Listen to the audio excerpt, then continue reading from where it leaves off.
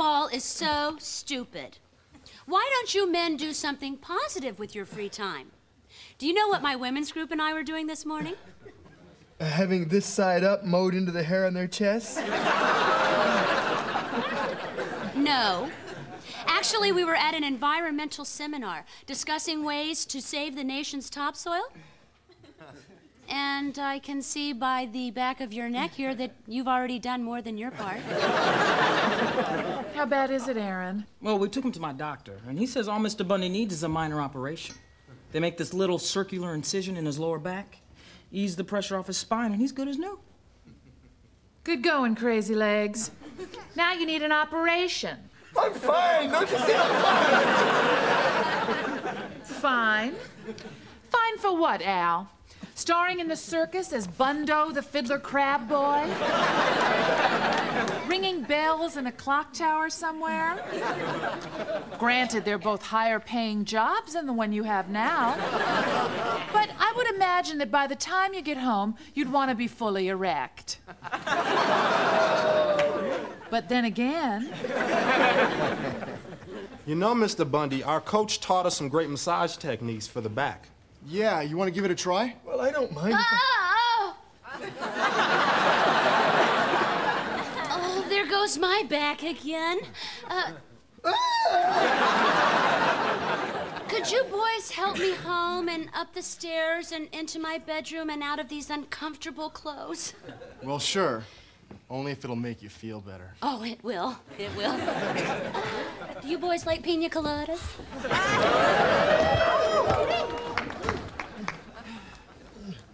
Where are you going, Peg? I am calling the hospital about your operation.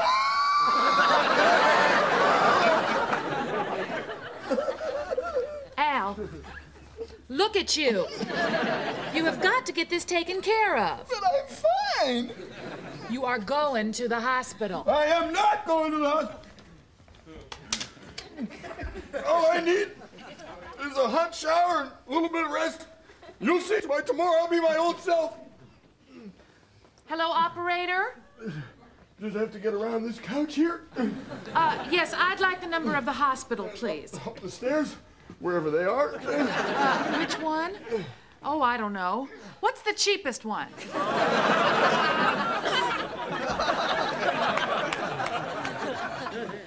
No, an ambulance won't be necessary.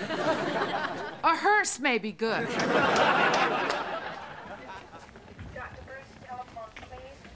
No, Mars. Men who leave their wives for IHOP waitresses is on Geraldo. Al? He's been in surgery for about an hour now. Look, ma'am, my wife has just given birth to triplets. Well, congratulations. Who's the father? So anyway, Al just keeps going on about how something bad is going to happen to him. And I say, look, it's a simple operation. What are the odds of something horrible happening to you? Excuse me, Mrs. Bundy, but something horrible has happened to your husband. Marcy, can I call you back? She says no, and can you speak louder? There is some good news. He's alive. Well, how alive?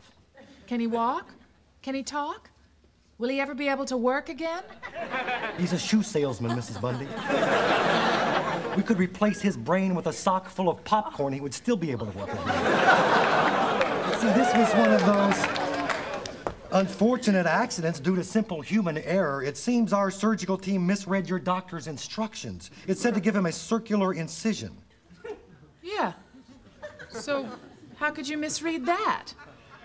We gave him a circumcision.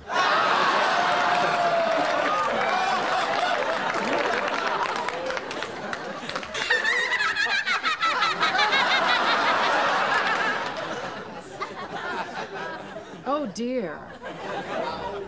Where is he? That's the other thing.